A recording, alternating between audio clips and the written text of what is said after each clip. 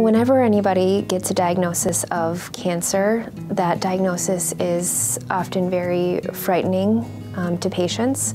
And my approach is to take the mystery out of the diagnosis by providing not only comprehensive care, but a team approach to care. I like helping women navigate through their diagnosis of cancer and being there for women from the very beginning, from their diagnosis through their entirety of care, including taking some of the mystery out of the diagnosis and making it much less frightening. And I also really enjoy the comprehensive nature of this kind of treatment that we provide that includes involving the patient's family, and understanding where the patient comes from, their perspective, and to build a connection with the patients and take the mystery out of the diagnosis,